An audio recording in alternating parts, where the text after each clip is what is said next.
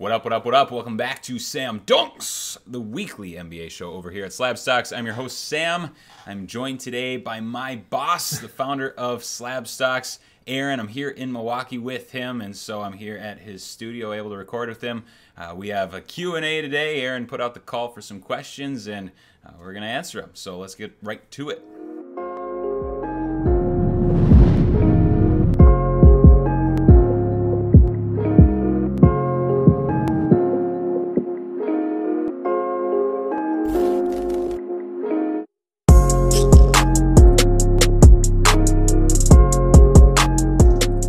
First question for Sam is, which players are going to make a splash this offseason? So I guess if we're talking about off-season splashes, you're really thinking of player movement, and obviously like the latest biggest rumor has been Damian Lillard.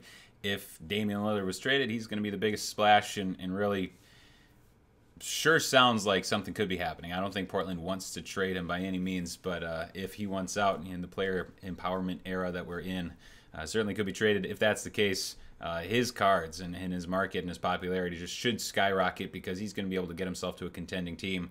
He's one of the most exciting players in the league. So Damian Lillard, Ben Simmons, he seems likely to be traded, although his stock is so low. But I also think maybe his stock is even lower than it probably should be at this point. If he went to maybe it was like a D'Angelo Russell for Ben Simmons type of trade, something structured around that, and put him next to Karl Towns and Anthony Edwards. Yeah, thank you. You put him there with those guys. They're handling the scoring brunt.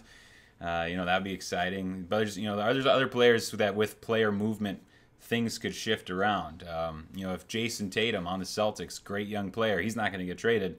But if the Celtics start making some moves this offseason, I assume they do, the Celtics get better, and Jason Tatum, his stock starts rising. And there's other guys too. Bradley Beal, every year we hear trade rumors about him. I still don't think he's going to be traded. And really, honestly, there's just not a whole ton of free agent, top line free agents available. So these types of players are going to be commanding a huge premium. And since I don't think Bradley Beal's necessarily going to get traded, I kind of wonder if Zach LaVine might get traded. Just because he's going to be like the next best scoring guard that potentially could be had in the right deal. I don't know if the Bulls necessarily are going to want to pay him his next contract, and I think it would be wise for the Bulls to be able to trade him this offseason and get something for him. So, yeah, I don't know. There's a lot of different player movement, things to try and forecast, and players that are definitely going to get traded. But, yeah, that we're talking about offseason players and the impacts on the card market. So much of it just has to do with going to a new fan base and exciting a new group of buyers. I got a question. Can Ben Simmons to Minnesota work out well for not only him but the team as well, and his cards in turn? Because to be completely honest, as rough of a postseason as he just had, he's still really good. There's no denying he's really good, and his cards are so much lower than they've ever been before. So would it make sense to maybe buy a Ben Simmons this offseason when people are just, so much hate's coming his way? Yeah, it's tough because I think we know enough about Ben Simmons by now to realize that he's not going to be the guy in the playoffs. He's not going to be scoring in the fourth quarter. That's probably just not what he's going to be. The things he does well, he does really well. And I think if it was Minnesota, I think some of his talents really kind of mesh well with the rest of that roster there. No offense to my Minnesota brethren, I don't think they're planning on contending anytime soon. So his big weakness in the playoffs probably won't really show through as much as it did in Philadelphia, where they really had their eyes aimed on showing up in the finals as the entrant from the Eastern Conference. So it could help the team, and also some of his weaknesses might be minimized in Minnesota. Also certainly get the spotlight off of him playing there in Minneapolis. But it's kind of a risk. Even your money situation better than I do, obviously. And your risk tolerance, so it's definitely risky, but I can't imagine his market ever really gets much lower than it currently is. The way that series went, and 3 shots total in the fourth quarters combined, I think it was, and I mean, just kind of humiliating all around. And so, yeah, he's pretty much at the basement of his market. It has to be. So, yeah, conceivably, if he's traded and starts impressing again, things could start trending in the right direction. Shifting focus to the future here, we just had the NBA draft lottery. Which draft picks this upcoming season will be the biggest ones to watch in the potential superstars, especially with how the lottery shook out? Well, I think, obviously the big one is Cade Cunningham. And, I have a lot of family and friends that are Detroit Pistons fans. So, I'm super pumped for the Pistons to win the lottery. Although we've been hearing stuff about maybe they won't take Cade, or they're looking at the top 5 guys. I think if they're sticking at the first overall pick, they're obviously going to be taking Cade Cunningham. And, just perfect fit there. They need a superstar. They don't, they've had draft picks. They've had good draft picks. They had a really good draft last year. But what they need is that star player, and that's what Cade Cunningham is. He's a big guy, big wing guard, secondary guard type of, positionally. But he's going to be bringing down the ball. He's going to be dictating the offense. He's going to be able to get to his spots. He's not like the most overpowering athletically, but similar to like Luka Doncic type, where doesn't exactly just drive by you, but he can just put the ball in the basket wherever he is, and 3-level scorer, and just make things happen on offense, both for himself and for his teammates. You absolutely need that type of player in the NBA if you're going to be successful, and I think Cade Cunningham is that. But then, some of the names that are right after that, Jalen Suggs, Jalen Green, Evan Mobley, the top 4, they're all really, really good. I think it's Cade Cunningham, and then the next 3 are just a little bit behind him, but they're all 3 of them really good. Jalen Green, just super hyper athletic wing, good shooter. If he went to the Rockets or something like that, I think that'd be an awesome fit alongside KPJ. Evan Mobley, a big 2-way center, kind of a very athletic, very mobile center of the future type of guy.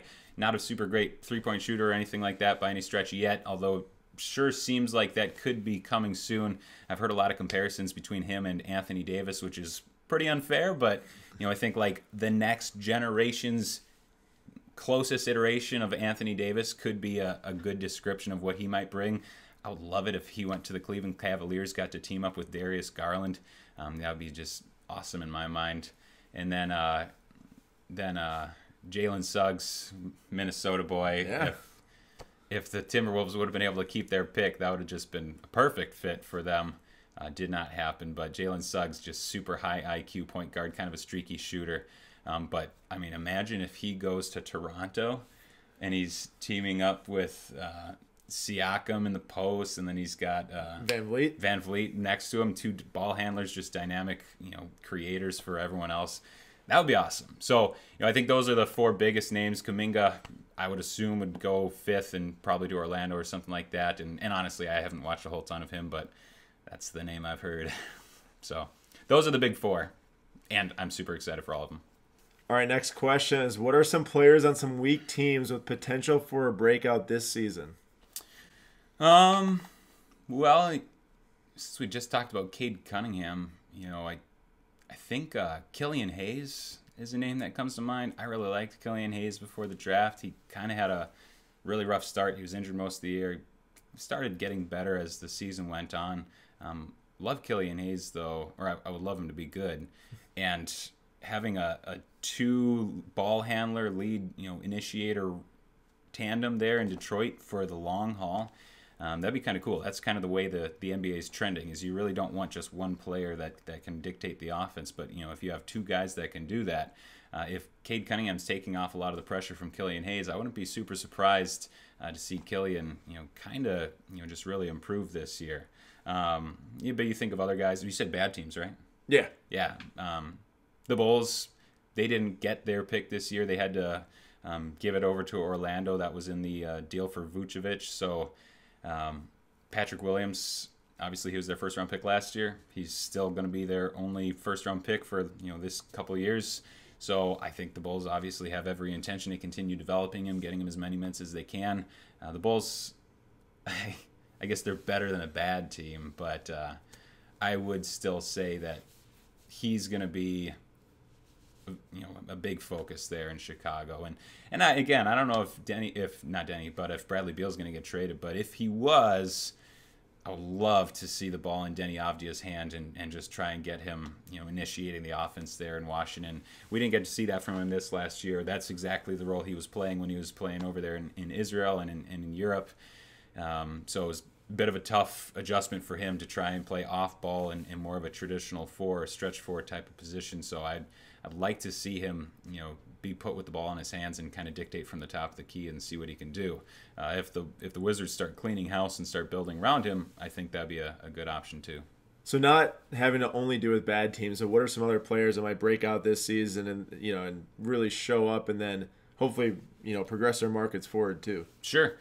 I love Darius Garland, and he went from a really, really, really bad rookie season to last year just really impressing, but he's still just on a terrible team. So I guess I could answer this with the last question. But I really like Darius Garland. They're going to have a top 3 pick. Get someone in there with him. Obviously, a lot of people like Colin Sexton. I'm not as high on him. They got Jarrett Allen in there too. So they have pieces building around. But I think they're going to obviously be getting a pretty high-profile draft selection this year. And if it was Mobley and Darius Garland, if it was Jalen Suggs and Darius Garland, I don't know. Any of these combinations would be really good. And I think Darius Garland's going to benefit a lot. Great team player, and he should really benefit and potentially be a breakout. He's here in his 3rd year, and that's usually when we see these type of breakouts going on. I think of like Jaren Jackson Jr. We're still kind of waiting for his breakout a little bit. Stay healthy. He's got to stay healthy, man. Missing his 3rd season and being just injured the whole year, and a lot of people just have kind of forgotten about him. I think that's another option for a breakout. Hopefully the Grizzlies don't try and pigeonhole him into this like basketball nerd, like this is what you have to do type of thing, and just kind of let him play, because I think offensively he has a lot of ability. He just hasn't really been able to do it yet or showcase any of that. He's still only 21 also. Yeah, super young. Crazy. Super young, super athletic. If he could stay healthy and get those minutes this year, and the Grizzlies are better for it, I could see him as one of those breakout guys. And then, Marvin Bagley's another name that comes to mind. Not because I like him. I'm probably badmouth Bagley more than a baseball. But like a couple of years ago, before I got here, and Aaron and Nate were always like, "Well, we love Bagley. We love Bagley." And I was like, and then he got hurt like a million times. And then I was like, "Guys, you need me to come talk basketball because this is so painful." So, but his stock is so low right now, yeah. And I assume they're gonna have to trade him this offseason. If they trade him and he goes somewhere and there's no expectations at all, it literally can't get worse for him than it was this past year in Sacramento. So I could see like a mini version of a breakout there, and maybe people seeing this as an exciting new opportunity for him. Big change of scenery guy there. And this isn't a breakout, but another guy I've been thinking about is Pascal Siakam, because the Raptors were so disappointing last year, yeah. and I think a lot of that had to do with them playing in Tampa all year and not being at home, neither on the road nor when they were playing home, where they actually there in their homes with their families. So I think Raptors top 4 pick this year.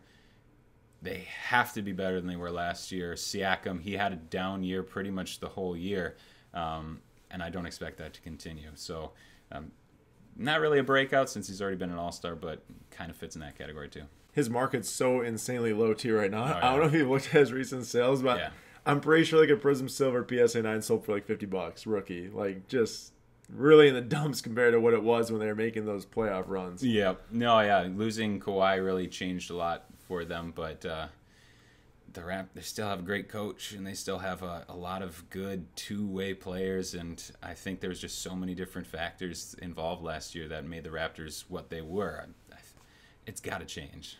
So we've got a question here. Thoughts on premium stock complete set, also shimmer versus flash parallels. So the new premium stock, Hoops premium stock this season came in 2019, and it had a lot of different configurations between the complete set, the Target edition, which was like the pulsars, and then it had like the collector's edition, which were all numbered, and then it has all the hybrid boxes, the mega boxes, just so much premium stock, so much supply out there. And at first I really actually liked those complete sets with the pulsars. I thought, a card that's not printed insanely high Once they start to get graded, the population shouldn't be super high. I do like those cards a lot, but the problem is when there's not longevity with a certain set, and then they introduce a new set, but they introduce it with insane quantities and insane parallels and flash parallels and all this other stuff that people have a hard time figuring out. It's really hard to figure out what's actually going to stick going forward, or what people are going to value 3 years from now, 4 years from now. I mean, a lot of people just go and turn to the stuff that they know, buying the hobby parallels from, actual Prism with the blue ices and the purple ice and the oranges. I know those are all more expensive than the Hoops premium stock, but in reality, that's why they're worth more, because people know what they're buying. There's a chance that the premium stock parallels, the pulsars from the complete set, do pretty decently in PSA 10, PSA 9 potential copy, as it does is, stick some artificial scarcity on top of it versus just that they're released via sets to Target. But yeah, I'd say like my perception of Hoops premium stock was higher at the time it came out, as the market has suppressed a bit for basketball and really in general. I mean, more supply gets put out there between Select. This year's Select is going to be ridiculously printed, as we saw in football. It's going to be even worse for basketball. I just see that there's too many options now to where it's hard to gravitate to something that's new that has not been there for years before. So I would probably recommend maybe saving the money at this point. If you made a decision in the past, that's something I've had to learn too, is, I make a mistake, I got to learn from it and move forward and make a new decision. And I'd say that that's probably the case here, is to go and find those things that people can really, latch their cards to, because they know it's been around for a while, and Hoops premium stock isn't something that is like that. Maybe that changes, 3, 4, 5 years from now if they keep creating the set, but it's going to take a lot, I think, to move the needle on that set. Last question for today is, what are your thoughts on the vintage basketball card market right now? The way I see the vintage basketball card, and not only basketball but baseball and football too, is that it's so hard to actually read how the market is going to do in the future, because these players, unless unfortunately they pass away or they make the Hall of Fame, which doesn't even really affect it at the time, it's more like the 3 years prior, the lead up to it, that people start to get that in their mind. There's just not that much that can go on to affect the card prices outside of just straight consumer demand. And the fact we've already went through 2 massive demand spikes for vintage over the last 6 to 8 months makes me not as confident that you can always expect that to happen. Because the way I've been seeing is, the more spikes that happen and big drops, the next one always gets a little smaller, or more people get detracted from buying in the future because they see the huge drop. And then it starts to build over time, though, because now we're at a point to where the vintage basketball market dropped a ton from the peak, in February-ish, and hopefully now what happens is it starts to build a baseline that can grow steadily over time, which is what vintage cards were meant to be and meant to do. Not 3x in the course of a month, because all over the past 10 years as I've been collecting cards, it's always, you buy a vintage card, you hold it for 10 years, and you maybe gain 5% year over year, like any sort of investment that's a long-term one, and that's what I think it's meant for. That's what I think it should be looked at as. So if you are buying vintage basketball, or are buying vintage baseball or football, please go into it with that mindset. Don't buy hoping to quick flip because a massive demand spike comes. That would kind of be reckless with that segment. And that's not to say the entire card market's like that, because you see players that change their legacy, like DeAndre Ayton in this postseason, like Trae Young, like Devin Booker. Now, of course, you have to be very correct to get those, but there is stuff that can actually alter players' cards currently still in the market when it is down.